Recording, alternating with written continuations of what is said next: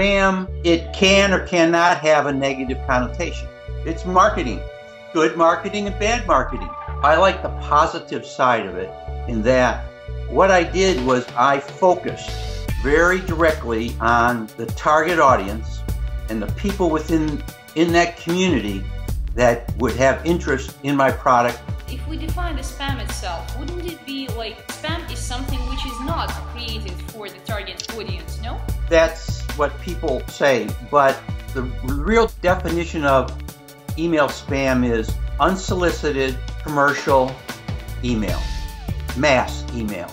In other words, going to lots of people. It's like, as opposed to what I did, very directly at that, it's like going up to the top of the tallest building in the city and throwing flyers in the air and hoping somebody out there wants what you have printed on your flyer. You think that the aggregation information systems, they are like sons and daughters of spam? Oh yes, yeah, different versions of spam, that's right. People usually try to avoid you, is that true?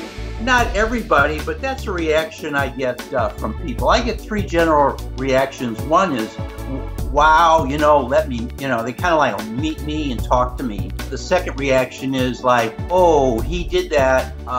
They're not sure. They kind of like got to think about it. And then the third reaction is, oh, and they kind of like step backwards, like I'm going to give them a virus. What do you think is the future of spam? Spam will continue, and the new forms of it will keep coming out.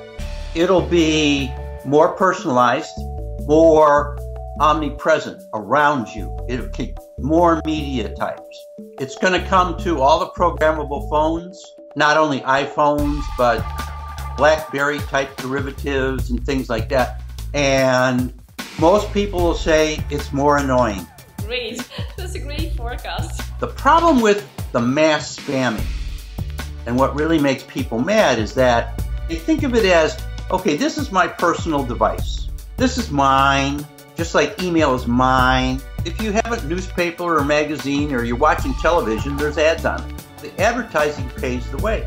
The thing that people don't want is the unsolicited ads, which the desperate marketing people are always trying. People ask me, oh, do you get a lot of spam? And I say no, because of the way I use the system and I use the internet. I tell them things they shouldn't do, and I give them some guidelines. They have to decide what they want and that kind of stuff.